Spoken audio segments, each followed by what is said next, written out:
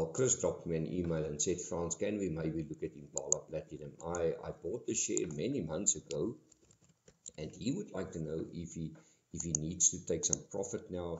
And let's have a look here. And I would like to show Chris something here. I just want to close that. There you are.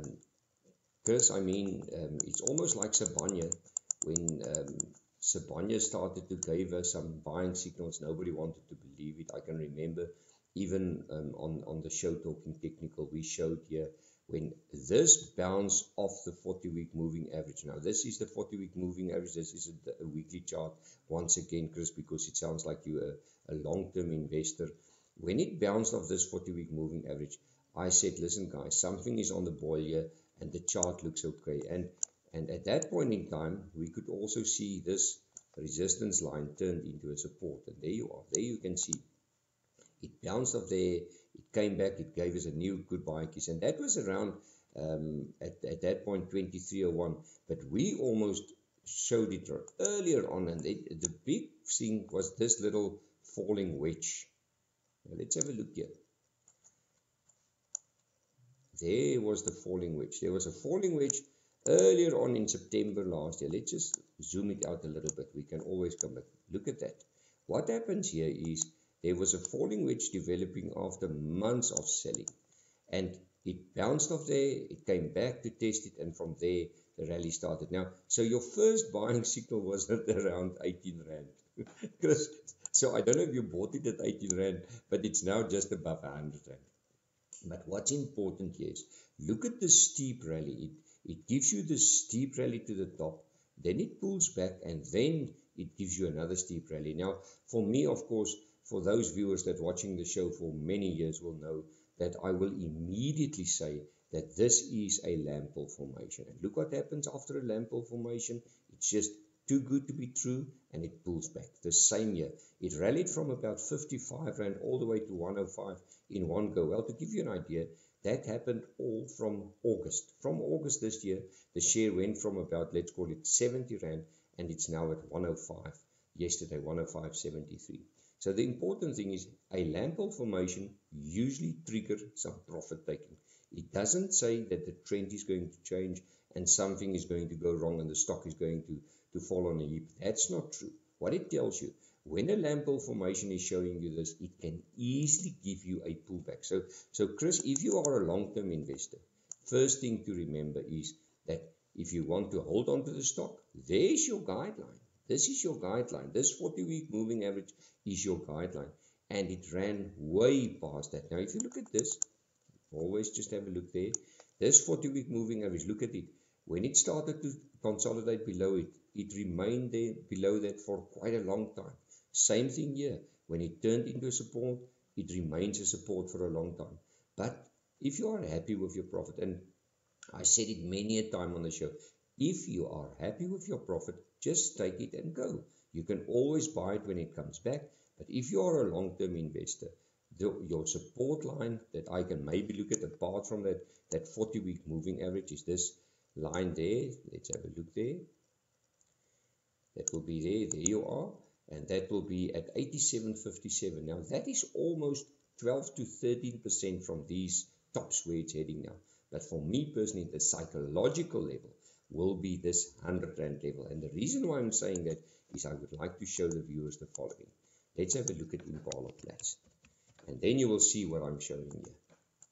There's the daily chart now. Remember, that was now the weekly chart. Strong. And now we're going to candles. And the viewers know by now that I'm loving candlesticks, Japanese candlesticks.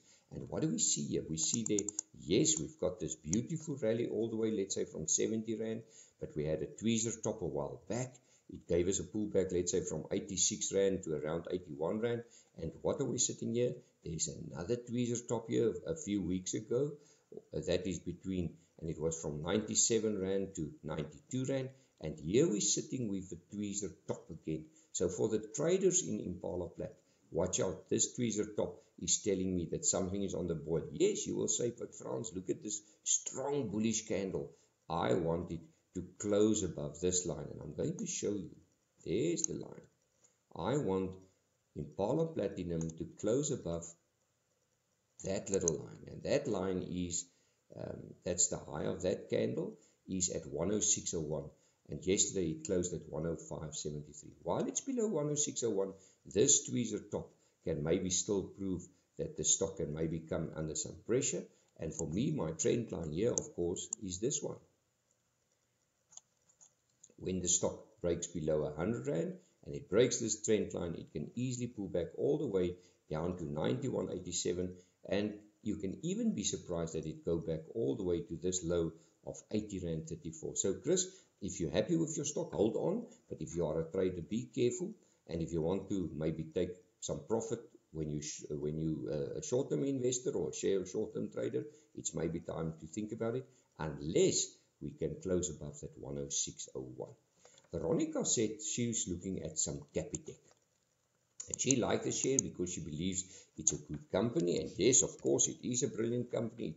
It recently announced some good profits again, and everybody is happy with that. And what I want to show you, Veronica, look at the share, and it does it every time. It gives you a beautiful rally. This is again a weekly chart.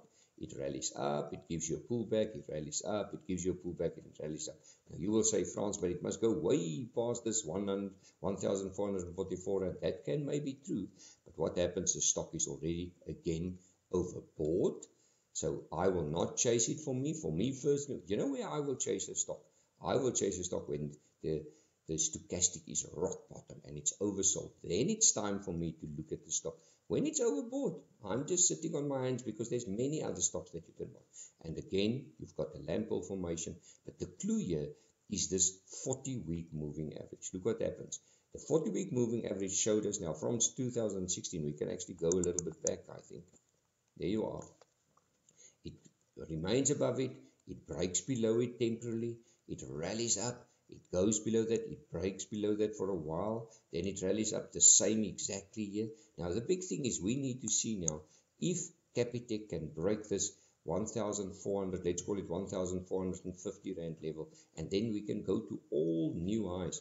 But for me, this overbought situation worries me, and we'll have to see if that holds. And this little lamp pole formation also worries me, because remember it rallied all the way, let's call it from 1,086 to 1,300 Rand from August. I mean, that's a nice rally in 2.5 months, so you can easily expect some pullback there. So Veronica, I will not again chase it.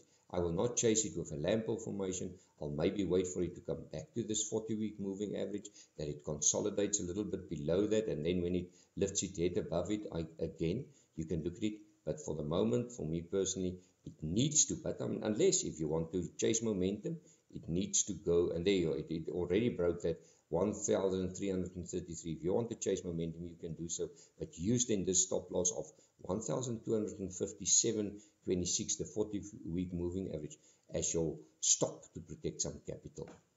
Well, John asked me about NetAir, and he is a long-term investor. He said, Frans, I bought it for a 3 to 5 year view. Now, I just want to say to John, nowadays a 3 or a 5 year view is a long-term view on a share, because the market is just so, you can almost say, volatile, because it shows you the one day up and the next day down. But a 3 to 5 year view, I mean, this is the stock since 2014. The high was about 46 Rand, and it's coming all the way down. But what I like about the stock, John, is the following. We've got this overhang. It's almost like Neppy Rock Castle. It's got this overhang resistance here, and we need to, and what I like, look what it remains above the 40-week moving average. But if you want to add on your position, because he is, remember, he's a long-term buyer, and he would like to add in weakness or when the share shows him some strength. So you must either add close to this 40-week, and that's around 22 Rand 10, or if you want confirmation, you will add above this resistance line, and that is at 24 Rand 50. Then you know it takes out this resistance, it turns it into a support, and it can maybe go even further. So if I want to buy, John, I will say yes, you can only buy above that resistance line or close to this 40-week moving average. And let's give you a stop loss. The stop loss will be the low of that spike there, 20 Rand 60 cents, and if you want a tighter one, I will use 21 Rand and 51 cents. Well, Trish, of course, is, you can almost say, in love with Anglo Gold, because she said the stock treated her so well, and she is so happy because she said she bought it a year or two back now, so she is very, very happy. I mean, it's almost like an Impala. Guys, it rallied all the way. It's way above its 40-week moving average, but the momentum is so strong. And Trish, I will say, hold on to your stock.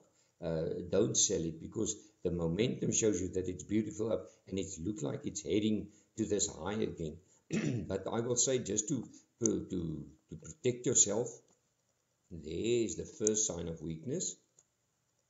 There's another place as well that I'm going to point out. That will be the first one. I'll give the level through now. And the other one will be, you see where I'm going? I'm going back to previous highs to see where some strong supports are lying. There you are. Trish, I will hold on to the stock while it's above this high. And that high was at 305.46 many years ago. Just want to make that line a little bit better. There you are. There you are. There you are. 305.46 will be the warning. It's now at 324.49. So it's, the momentum is beautiful to the top. I will just hold on. And then if it breaks there, your next warning signal will be below 274. But the problem is that's about 50 Rand from here. That's quite a lot. So, and remember always, gold shares are cyclical. And if they turn, they can turn quickly, and they can surprise you either on the nice side or on the bad side. So I will say, hold on to your stock. There's your warning signal. But I think to chase it now after such a beautiful rally is maybe a little bit late for those that haven't got Anglo Gold. Well, thank you. We'll talk again.